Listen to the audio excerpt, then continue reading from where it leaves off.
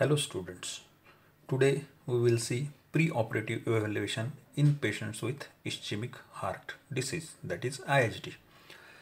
The goal is to identify risk of IHD based on risk factors. Second, we should identify severity of heart disease. The severity of IHD will be based on symptoms, physical findings, diagnostic test. Third, determine need for preoperative intervention. The cardiac assessment in IHD depends on history, physical examination and ECG. Now, the evaluation of risk factors. That risk factors are smoking, male sex, hypertension, advanced or increasing age, hypercholesterolemia and family history. Also, history of chest pain, dyspnea and patient having abnormal ECG. Now we will see the revised cardiac index. The revised cardiac index consists of high risk surgery. The high risk surgery are intraperitoneal, intrathoracic, suprainguinal, vascular procedures. Second, IHD by diagnostic criteria. Third, history of congestive cardiac failure. Fourth, history of CVA, cerebrovascular accident. Fifth, diabetes mellitus requiring insulin. Sixth, creatinine more than 2. Each criteria has assigned 1 point. The revised cardiac risk index score and risk of major cardiac events. When score is 0, the risk of major cardiac events is 0.4. When score is 1, that risk is 1%. When score is 2, the risk is 2.4%. And when score is more than equal to 3, the risk of major cardiac events will be 5.4%. Now we will see preoperative laboratory tests. These consist of hemoglobin, blood creatinine, renal function tests. The anemia can decreases the effectiveness of blood beta blocker therapy in patients undergoing non-cardiac surgery. Therefore, we should rule out anemia. Then ECG. Now we will see another investigation, that is the assessment of functional capacity, that can be assessed by number 1, cardiac stress test. This is if result is adequate, that suggests patient's condition is good. Adequate test result is obtained when patient can exercise to at least 85% of target heart rate. The target heart rate can be calculated by target heart rate is equal to 220 minus age. Another investigation is pharmacological stress test. Third, dobutamine echocardiography. And we should look for ECG abnormalities. They are left ventricular hypertrophy with strain pattern. Another investigation is echocardiography. Echocardiography may be combined with exercise or pharmacological agent. It can diagnose wall motion abnormalities.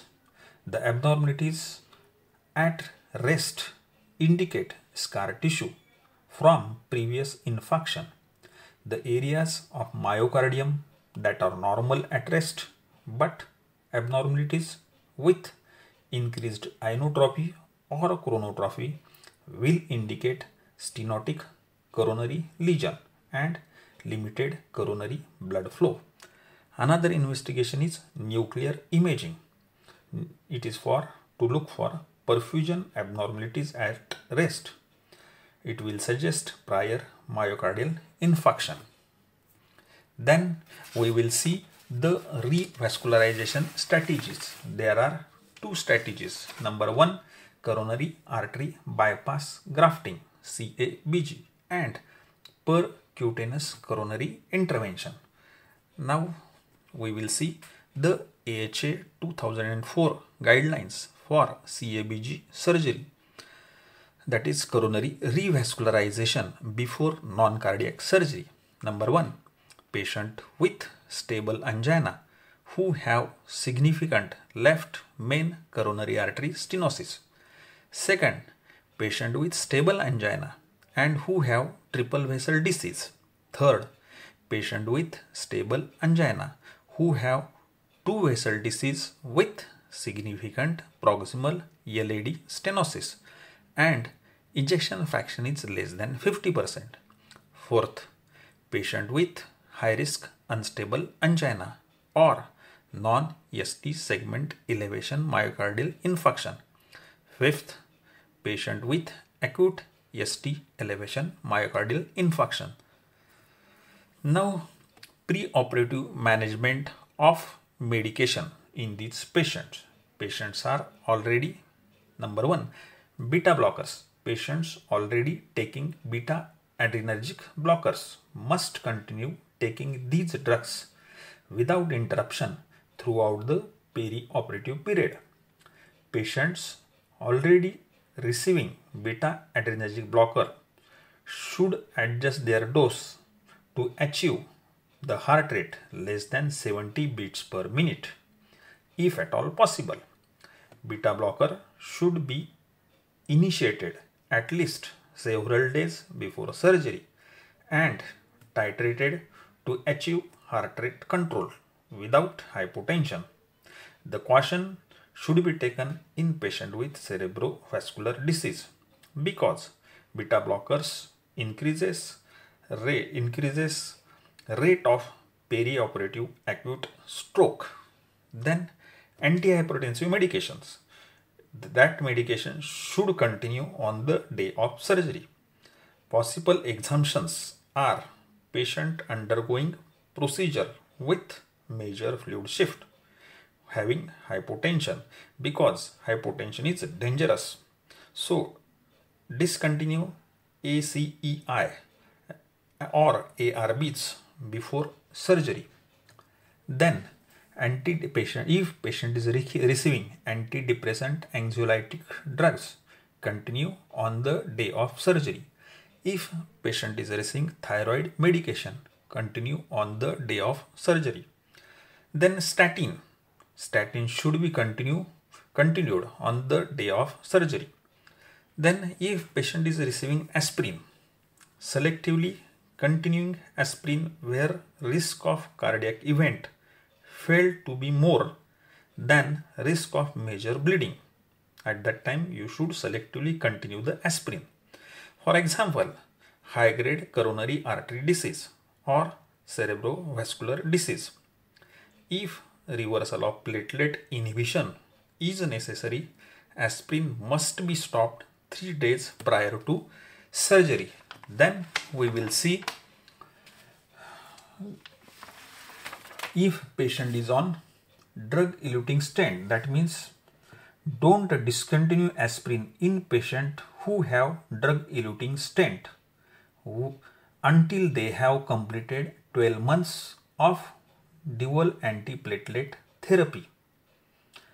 Unless patient, surgeon, cardiologist have discussed the risk of discontinuation. The same applies for bare metal stent.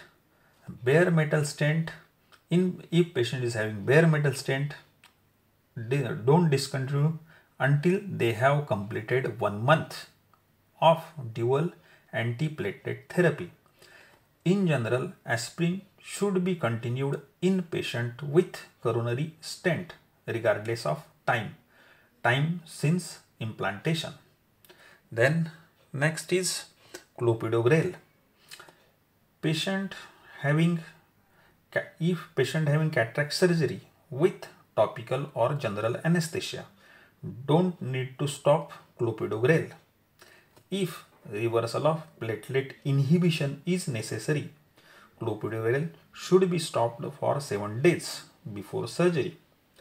Don't discontinue clopidogrel in patient with drug-eluting stent for 12 months of dual antiplatelet therapy. In case of bare metal stent, it is 1 month. Now we will see about the insulin. For all patients, discontinue all short-acting, that is regular insulin on the day of surgery, unless insulin is administered by continuous pump. In patients with type 2 diabetes, should take none or up to half of their dose of long-acting, that is 70-30 preparation insulin on the day of surgery. Patient with type 1 diabetes should take small amount, that is 1/3 of their usual morning long-acting insulin dose on the day of surgery. Patient with an insulin pump should continue their basal rate only.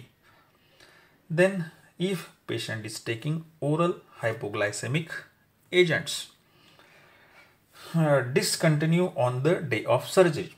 Diuretics should be discontinued on the day of surgery except thiazide group of diuretics.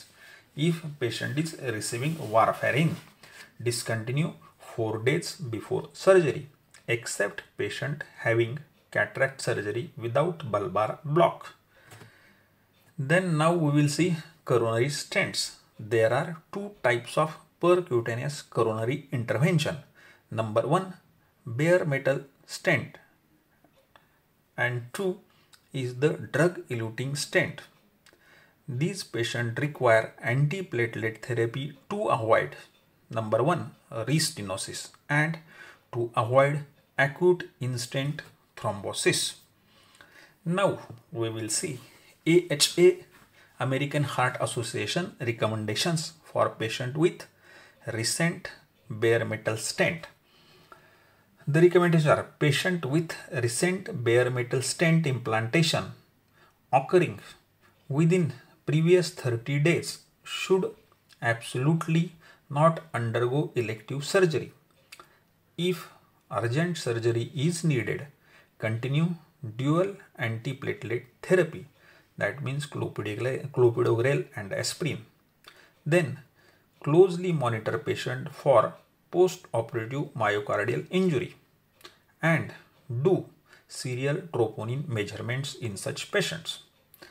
Next, if patient is on drug-eluting stent, perioperative cardiac risk is low if surgery is performed more than 6 months after drug-eluting stent. Cardiologist consultation should be taken. Elective surgery should not be done up to 1 year. If aspirin is continued throughout perioperative period, clopidogrel should be restarted as soon as possible.